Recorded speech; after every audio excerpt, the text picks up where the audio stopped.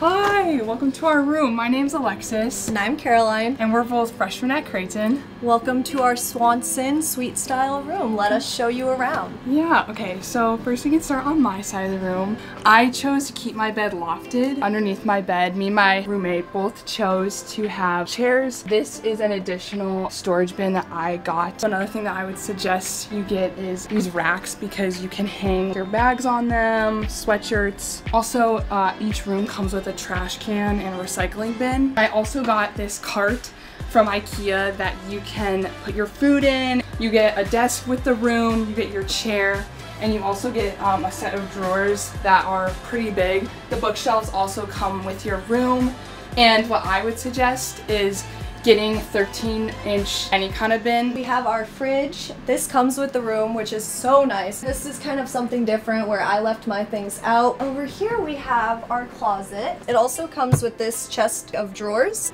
Lots of space for extra storage for the things that you don't really have room for in your direct room.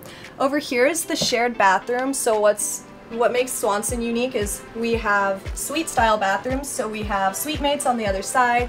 The mirror also comes with the door. Over here though, I have put some of my storage here, and then a lot of the rooms you'll have a little extra space back here, which is really good for storage. And then you can hang stuff on the walls and like make it your own as long as you're using like, you know, stuff that's not gonna peel up the paint.